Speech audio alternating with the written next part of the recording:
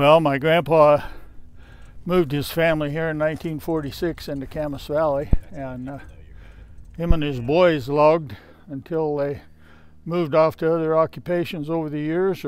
Logging is in the blood of this branch of the Dancer family. Both sides of my family were in logging, and I went to work in 1975 for myself, a company from one shovel and a skidder into what I have today, which is quite a bit more equipment, quite a bit more responsibility. Pete Jr. and Eric Dancer understand the connection their dad feels to the logging industry. And so do Pete's grandsons, Brad and Ryan. All make a living in what is a generational bond. Got my forestry degree, and I wanted to do something in forestry. I didn't know it was logging at the time, and so I became a forester for a private landowner. Did that for 3 or 4 years and decided, this wasn't what I wanted to do forever, and I have a family business that my brother's in, and someday it'd be great to continue that family business with him. And so I came back, I think a year ago today is when I came back. What he came back to is a family business that is much more than a paycheck. It's a way of life, a chance to prove yourself, topped off with respect for those who paved the way. That's logging in a nutshell. In 1991, the spotted owl crisis put the brakes on a lot of logging in the Northwest. Pete Dancer took a huge risk. Load up everything on a barge and sail it halfway across the world off of a gamble that it's going to work out with 4 kids at home. I mean, that's a gamble that nobody alive is willing to take anymore. Dancer took his logging operation to New Zealand for a few years, and it worked out. But he wanted to come back to Oregon, his home. My grandpa and the balls that guy has over the course of time to do the things that he's done and the places that he's been, it's unheard of today. Forestry is the main crop grown in Oregon, and people don't think of it as a crop. They think of it as something obscene.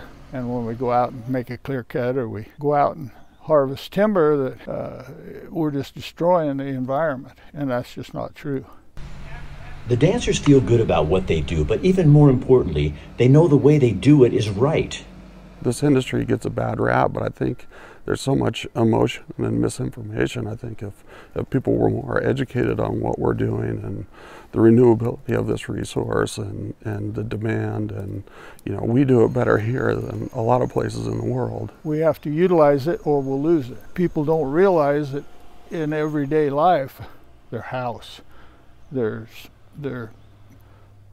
toilet paper, their products in their life, toothpaste has wood fiber in it. You just have to have that renewable resource available to you. Biggest misconception is that we're about out of trees. We're out here cutting the last few trees, and I look around and anybody that's of that opinion, come on up and we'll go for a drive. We have plenty of trees for this generation and every generation going forward. In the last 45 years that I've had a logging company, it's really changed. Of course, that costs $1 million too. And the newer yarders, if you buy a brand new one, they're $2 million. So it's not something you invest in without having a pretty good plan for making it pay. We used to have professional managers running the BLM and the Forest Service and the private land, and they knew how to manage timber and make it a productive crop and grow it and regrow it. We don't have that anymore. We have a court system with judges and lawyers that are making decisions which they know nothing about. Our forest health has suffered tremendously from that. New rules coming out in 2024 will greatly impact the forest products industry and consumers.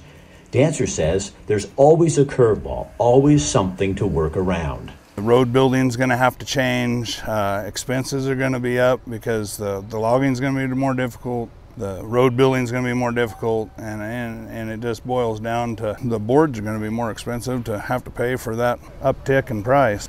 The general public doesn't see all the planning, preparation, and detail that goes into replanting a forest. This is a renewable resource that a lot of people don't think of it as a renewable resource. They think of it as would cut it and it's never going to be the same kind of resource, when in fact that's not true. We're not killing the trees, we're harvesting the crop. The trees that we plant are going to continue to take in carbon and store carbon. In 50 years, there'll be somebody out here, because this isn't the first time that this has been logged. You know, you look around, the second time this has been logged, so hopefully there's a third time and a fourth time. Eric was part of a nationwide group that studied carbon inputs and outputs in regards to wood products.